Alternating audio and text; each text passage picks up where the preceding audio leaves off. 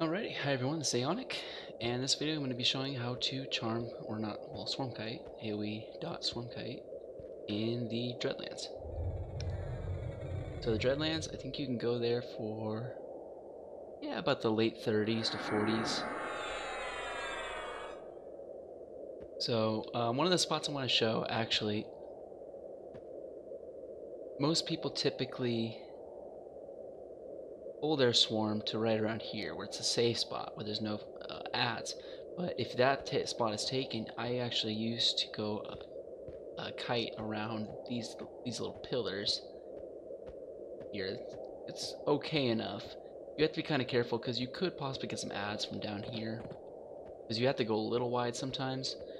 But yeah, I typically did pretty good around this pillar right here, and that is right here on the eastern face of Cardinal's Castle.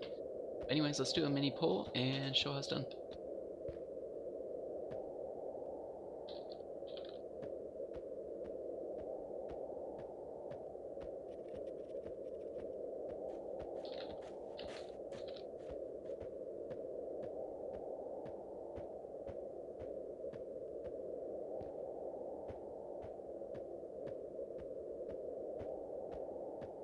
So again, don't be a jerk, call it out what you're doing.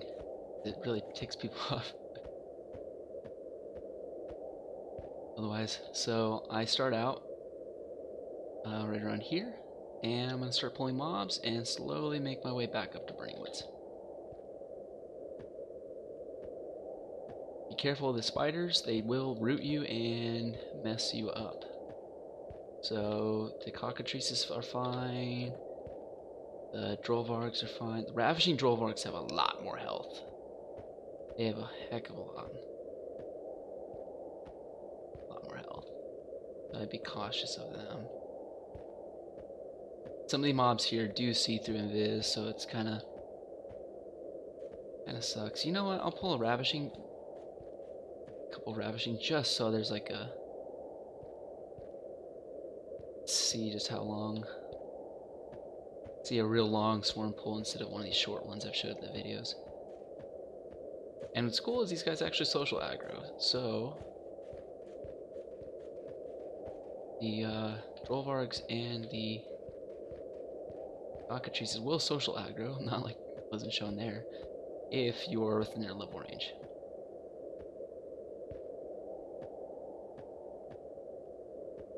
I think Sarkis, yeah, I think they have. They have made all the videos.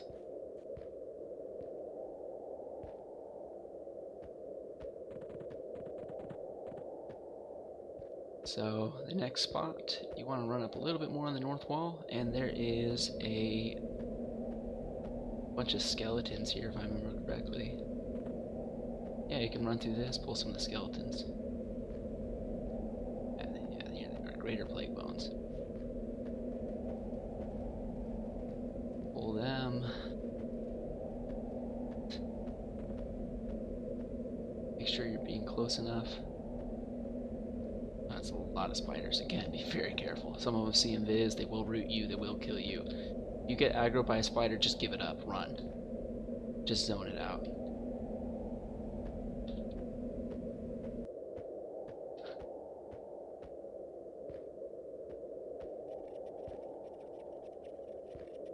Ooh, got close. So now I'm pulling it along that north wall, going towards the west. And you'll want to be pulling all these mobs down here in this crevice as well. Don't get the brutes, they have too large of a hitbox. Same with the giants.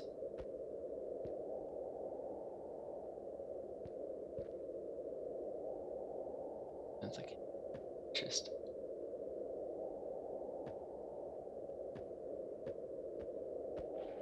Wow, there's a lot of aggression.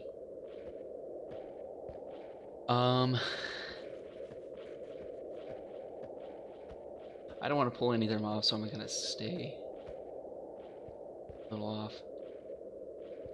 Ah, look at this. So I actually have the manners to actually call out what I'm doing instead of just randomly doing it out of nowhere and just saying I'm doing it now, accept it or not, and then they get all Get all angry. Well, whatever. At least I have some manners and I'll call it out. Instead of just pulling these mobs out. Reckless abandon, they have no idea. But anyways, yeah, you can pull all along this northern face of Tarner's Castle. There's plenty of them. There's plenty of Drollvargs all around Tarner's Castle if you want to make this even bigger. There's no reason why you couldn't be able to get this stuff to like a 40-50 mob pool.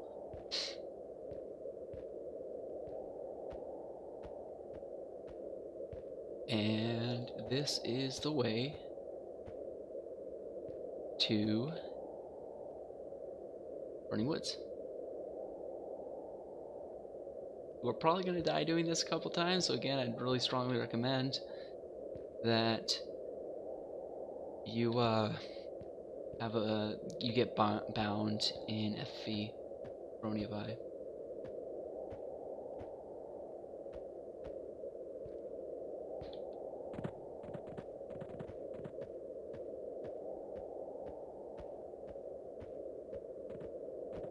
Alrighty. Unsuccessful bards. I gotta show them how it's done right. Be careful, there is this one roaming spider that does come through near the entrance. But, alright. So we gotta round them up. Make sure they're all kind of right on top of each other. What's great is you can use sound, it can help you out tremendously. Kind of get an idea how close they are, about how loud your sound is coming out. You know, it's not that dark.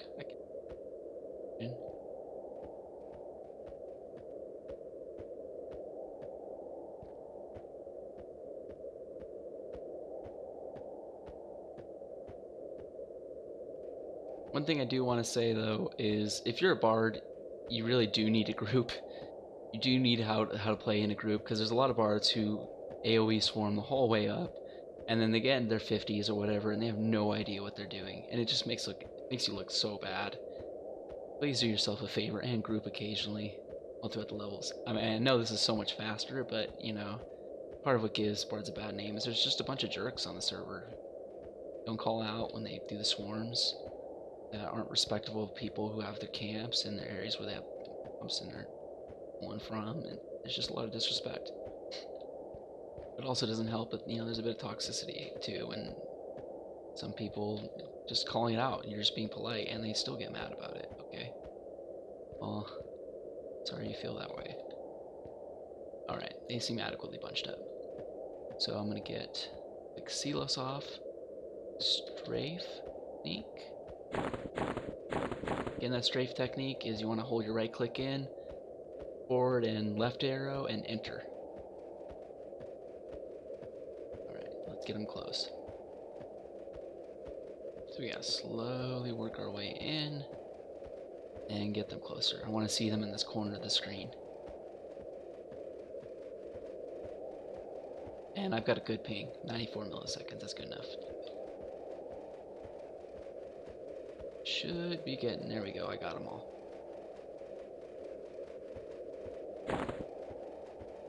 Turn in those last two little bars. And turn in, there we go, got them all.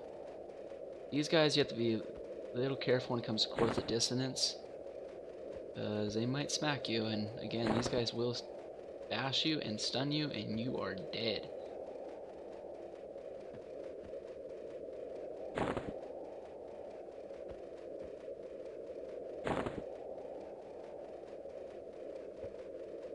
Doing it perfect.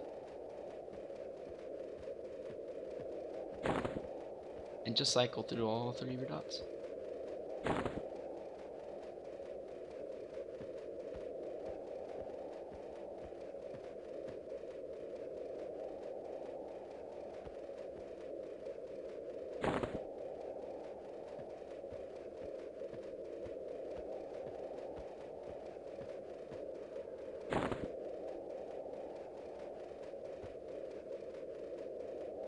If you get too close, I'm going to jump to get out of the way. If my ping was worse, I would actually not even try to land chords of dissonance, because that can get you killed.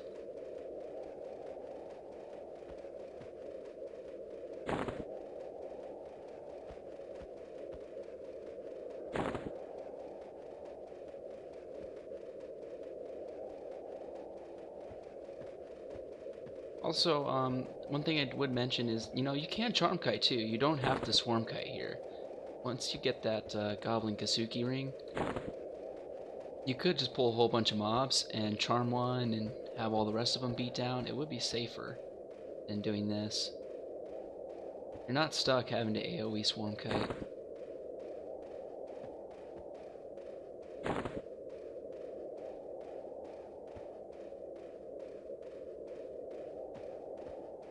Okay, that guy was getting a bit close. I want to jump. There we go.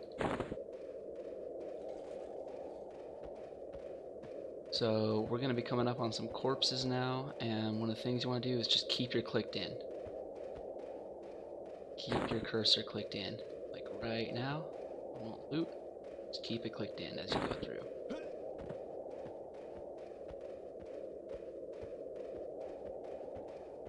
Or you can make a macro, hide corpse all, whatever you want to do.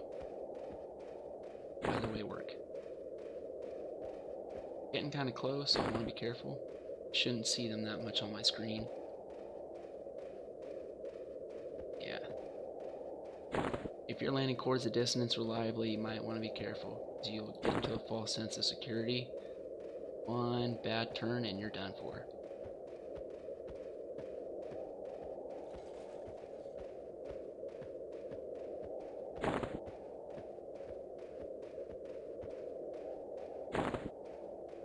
These ravishing trollbarks have such a ridiculous amount of health, but they're actually great pets. You could play. I remember charming them and using them to fight the other mobs here, the chickens and stuff, and it took so long for them to die. They could take down 5 mobs for their health pool. Oh, he's running.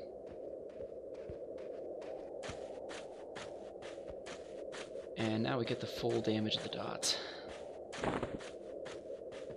Yeah, 74 damage on Chords of Cessation with the 24 mob. But 2.4 mob at this level. It's just crazy. Chords of Cessation is going to be your biggest damage dealer. The big reason why I'm not swarming it in Dragon Necropolis is because Chords of Cessation doesn't stack with the AoE snare.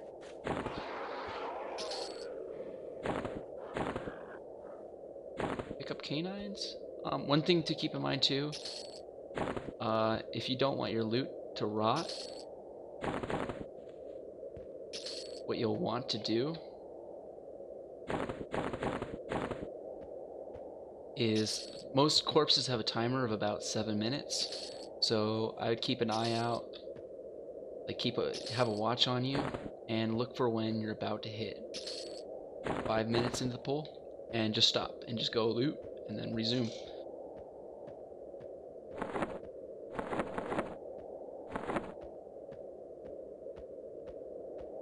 But that is pretty much all for this video.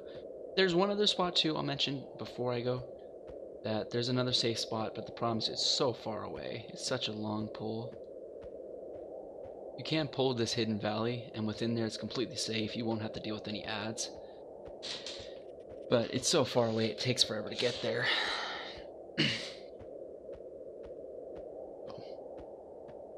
Alrighty, thank you guys all for watching. I will see you in the next video.